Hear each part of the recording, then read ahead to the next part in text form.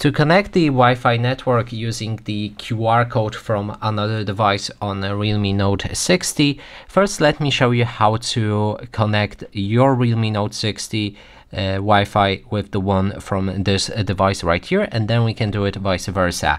So first let's open the Wi-Fi settings on the device that we want to share the Wi-Fi code from. And then we need to click on the Wi-Fi that we're currently connected like this, or maybe just find the QR code icon next to the Wi-Fi depending on which device you're using.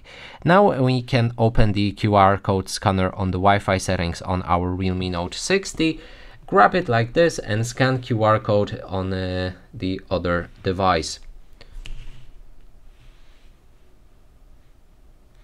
So we should be able to scan it like that.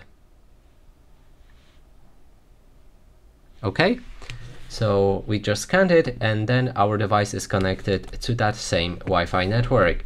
If you want to do it vice versa, that means provide connection from your Realme Note to another device, then you need to click on the Wi-Fi again and then select share.